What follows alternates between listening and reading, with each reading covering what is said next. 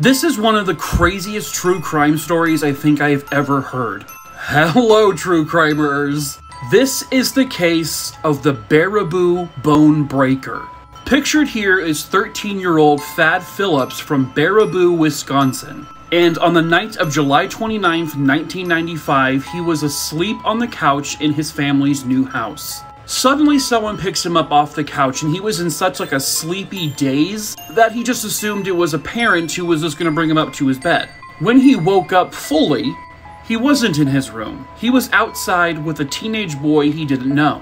This boy was extremely friendly. He asked Thad, "Hey, do you want to come back to my house and hang out?" Thad, still kind of disoriented, said, "Okay, sure." The boy would introduce himself as Joe. In fact, he was 17-year-old Joseph Clark.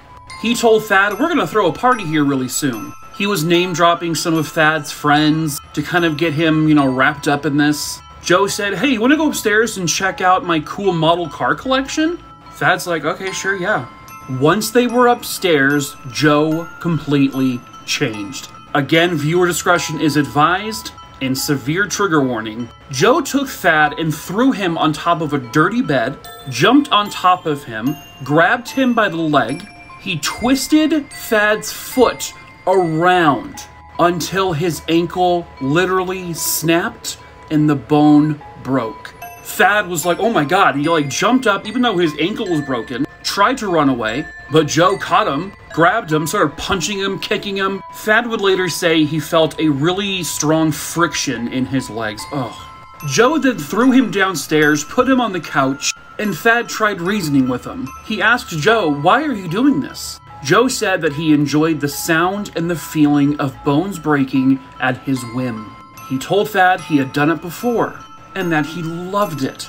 Joe would then continue to basically torture Thad, and then he would flip back to being like best buds with him. They would watch movies together. The attacks would be based on Joe's anger. Like one day, his car wouldn't start, so he twisted both of Thad's legs until they splintered. He then broke his knees, jumped on his chest. This went on for 43 hours. He was going days without food. He attempted 3 different escapes. When Joe left, he locked Thad in a closet upstairs. One night when Joe was gone, Thad threw himself down the stairs with broken legs, broken knees, broken ankles. He crawled to a phone and called 911. He was rescued and he survived. Joe was arrested. He then admitted to doing the same thing to 2 different boys before, and he had plans to continue doing it to others. In 1994, he killed 14-year-old Christian Steiner. Joe went on trial and got life without parole, and Thad can walk again.